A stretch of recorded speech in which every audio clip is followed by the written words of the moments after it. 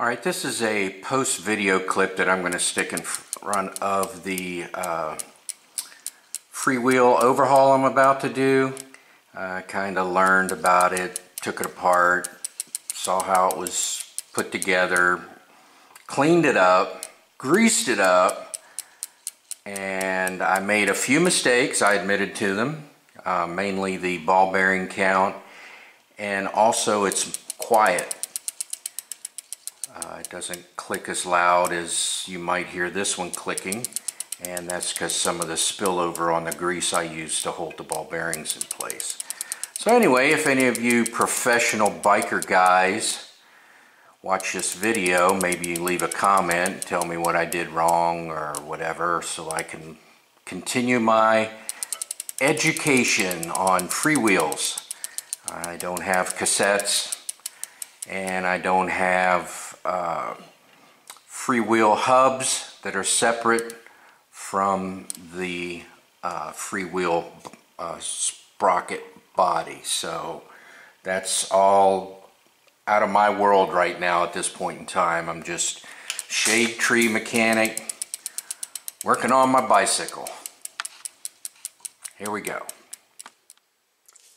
Hello everybody, David here, and I'm doing a video on the Shimano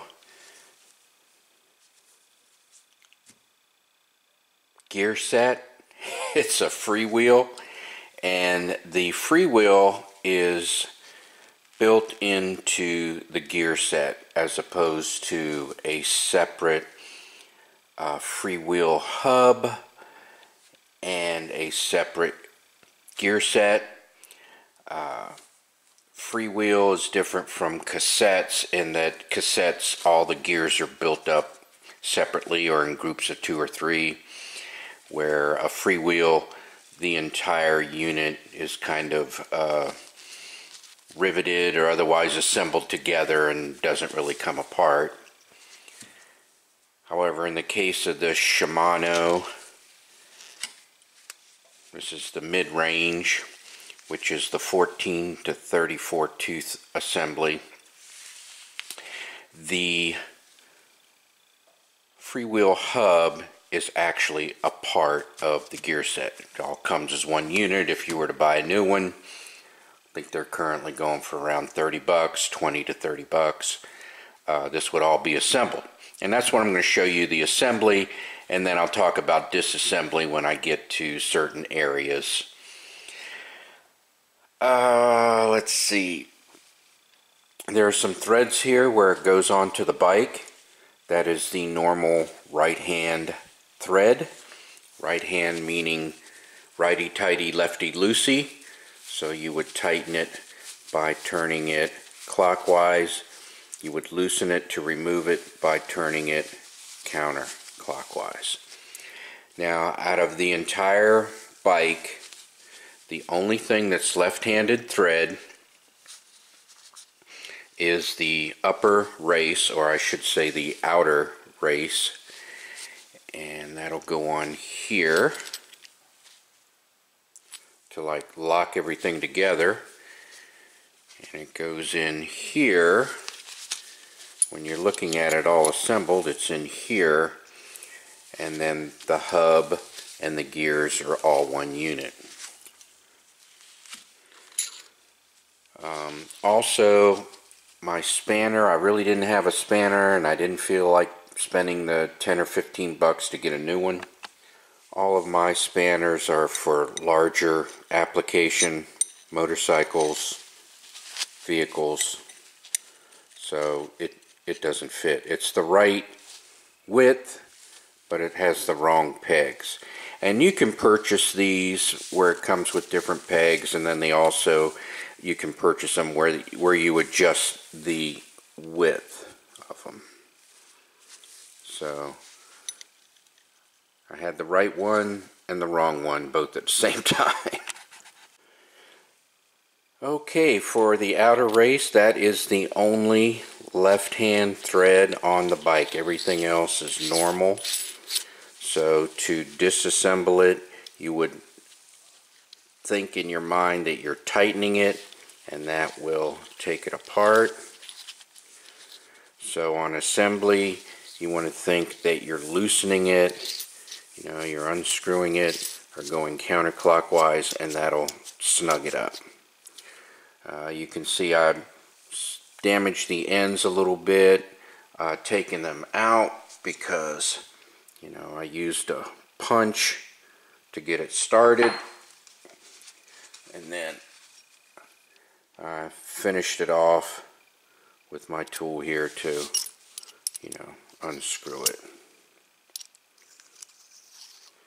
So I got damaged it just a little bit, not too worried about it.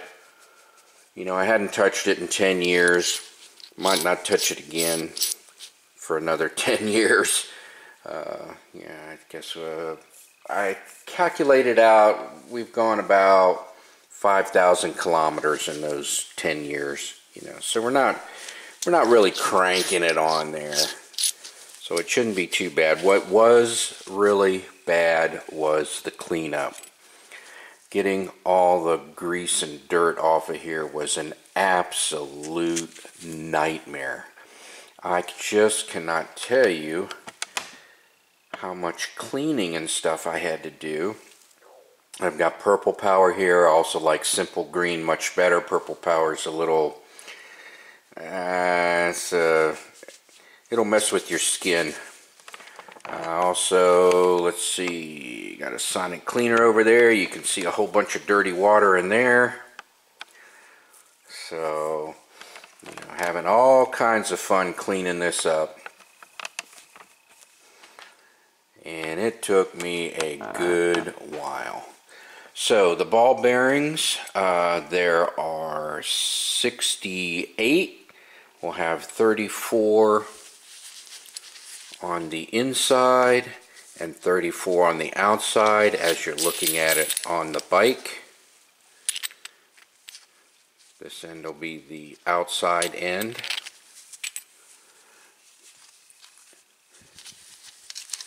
Meaning right here. The paws are held in by this spring ring. Notice how it's shaped. There's a little tab on there. I'll show you how that goes. Then we have a washer, extremely thin washer. I'll show you where that goes. So the reassembly is going to be just the opposite of disassembly, and I'll mention a few fun facts as I reassemble it. I used a socket for disassembly, but I'm going to use a wrench for reassembly, and I'll show you why in a minute. Okay, the first thing I'm going to do is I'm going to assemble the paws on here, and you will notice that there are two different indents and they are different, so you can't screw it up. This particular assembly has two, not four paws. I'm calling them paws. And so what happens is they will ride here and here, and then these two will be open. So you can put the spring on first and then slide the paws underneath it, which is what I'm going to do, and I'm going to do that before I grease it up. So you have your clip on here. See how it's bent up? Well, that goes into one of these slots here that is not going to be used. So we're going to put our paw in here. We're going to put the locking ring, if you will, in place. And notice that the curve is going to be facing outward. So we'll just get this started. Run it all the way around. It's very easy to do. Not a problem. And there it is, in place. Super easy. You can grease it up before you put it in there if you want. I was going to put a drop of oil in there and let the grease on the two ends kind of keep that oil in place, because it will run out eventually. You can also leave them dry. That wear you see in there is about 5,000 kilometers. So, you know, and 10 years. And it was dry when I disassembled it. I mean, there was a little bit of grease around there that it kind of migrated through, but, you know, nothing really to speak of. Alright, now we need to get this paw underneath there. And you'll notice that there are two sides. There's the round side, and the top side has like a cut in it for the wire to hold it down into. So it's going to be kind of delicate, but we're going to slide this into place. Let's see if I can get a tool to do that with.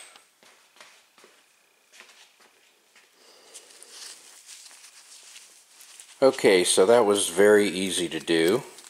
You can see it naturally stays up. So I have my paw on the hemostats, and the round part is going to ride in here, and I just kind of slid that underneath here. It was not difficult. There it is. Take my hemostats off. Voila, we're in place. And again, if you want to put a drop of oil or a little bit of grease on there, a lot of the bike mechanics will tell you don't put grease in here because it'll want to keep it depressed. You know, it'll make it stick down. That's what I was told. But anyway, like I said, if you want to put a drop of oil in there or something, that's fine too. Here, let me see if I can show you. See, that's how it's working. So,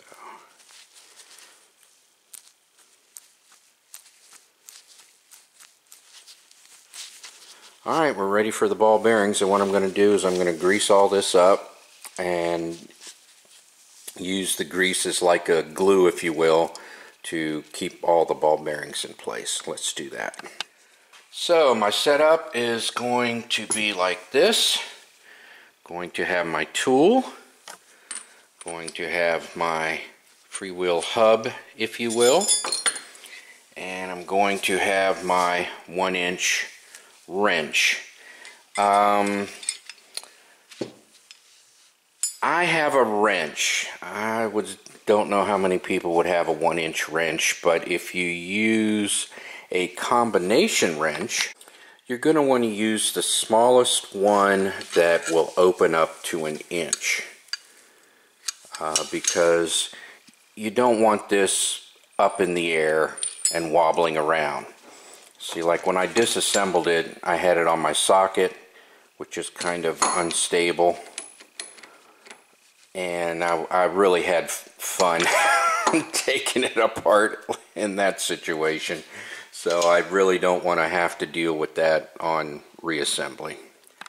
Okay, I'm going to put a ring of grease around there. Then I'm going to start putting my ball bearings on there. So let me do that. So I'm just sticking the hub through my finger and putting on a nice thick coating. Not worried about it squishing out when I assemble it and where it goes. Alright, next is the ball bearings, and that is going to be fun. So I have them divided out, and I will just put them on one by one. I'm not going to use a magnet because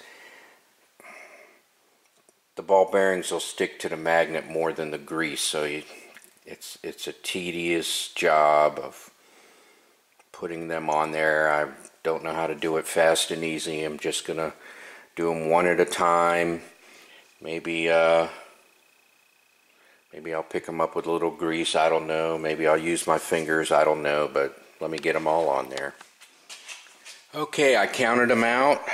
Got my 34 ball bearings, and it turns out my pick is magnetized, so I can pick them up one at a time and stick it in place. So that's working out for me. Hopefully it'll work out for you. Okay, when we have all the ball bearings in place, we're going to cap it off, and this is the race for the ball bearings. You could put a coating of grease on there if you want. I really overloaded it, so as it squishes out, as the ball bearings go around the race or the cup, they'll all squish out and spread around, so I'm not too worried about it.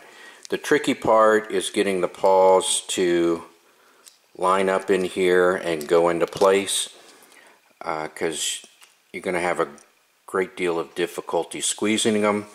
Worst case scenario, I might push on them with my pick here as I set this down. So let me go ahead and do that.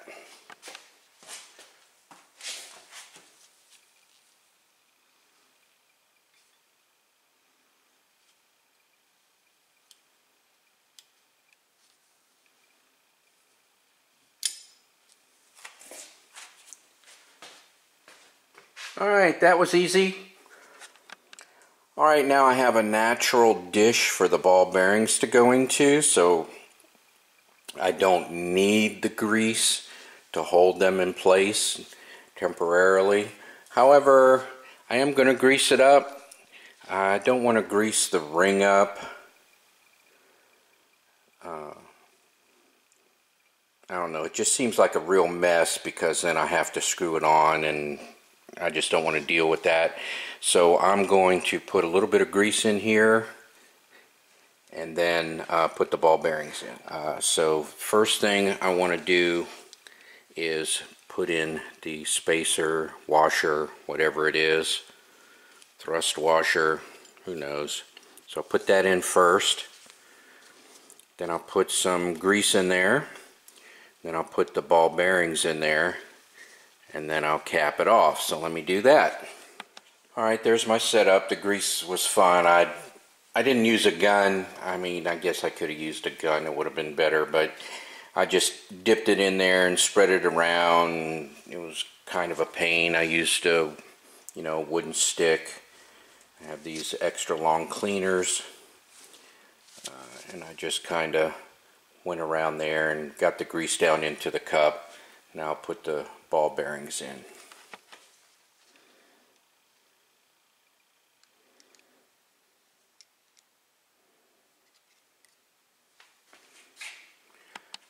Okay, there we are, all set. Now I'm ready for my left-hand threaded cap to go on here, and when I put it on, I want to make sure that all the bearings are flat and down against the race as I put the cup on, or if this is the race and that's the cup, or this is the cup and that's the race, whatever.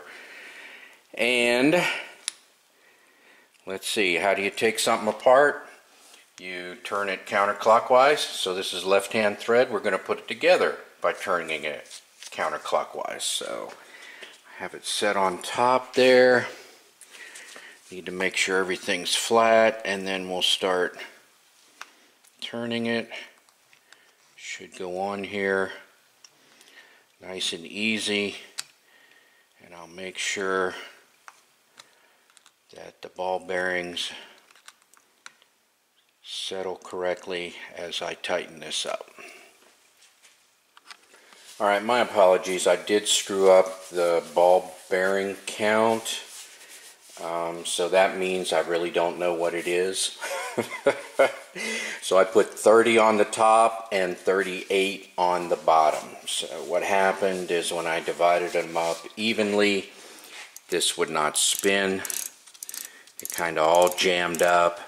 When I took it back apart, I saw a rogue ball bearing, and I thought, oh, that's it, you know, bearing fell out of place or something. No. So more bearings on the bottom than the top, and I did it 38-30. That's how I did it. So there's a little bit of gap. There's not ball bearings 360 around. There's a space where you could put 1 or 2 ball bearings on both the top and the bottom. But now it spins, it locks, and it spins. I don't hear it clicking like it used to. Here, let me show you on the other bike.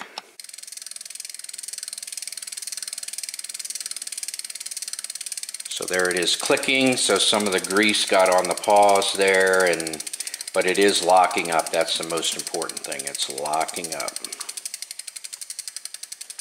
Alright, so I hope you don't mind me showing you my goof ups. You know, this has been overhauled and is ready to go back on the bike. I mean, I can feel it, but I can't hear it because some of the grease I had in there, you know, when I took it apart, I saw it got on the outside edge of the paw. It's not completely over that area where it works, but it's definitely in there. So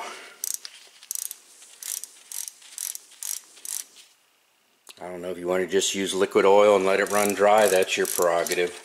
I did not see any instructions or specifications either from SRAM or Shimano about the proper way to assemble those. So, and there are plenty more other videos on YouTube. So maybe you can take all the videos, watch them, and then get some tips and tricks, and then use the tools you have on hand to overhaul it if you need to. But again, these are kind of cheap. If they're relatively inexpensive, even with all this inflation going on, in my opinion. So anyway, it does lock up. So I'm happy about that, and it does spin freely. So I am happy about that.